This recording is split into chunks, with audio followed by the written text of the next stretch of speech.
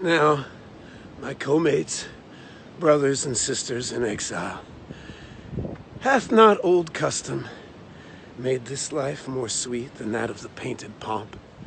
Are not these woods more free from peril than the envious court? Here feel we but the penalty of Adam.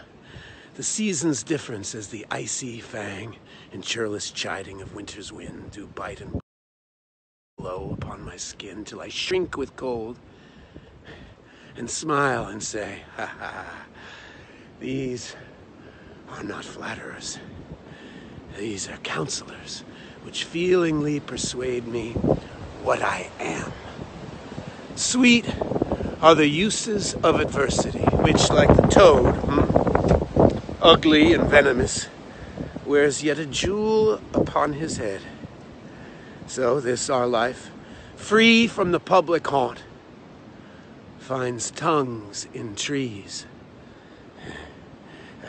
sermons in stones, books in brooks, and good in everything. I would not change it.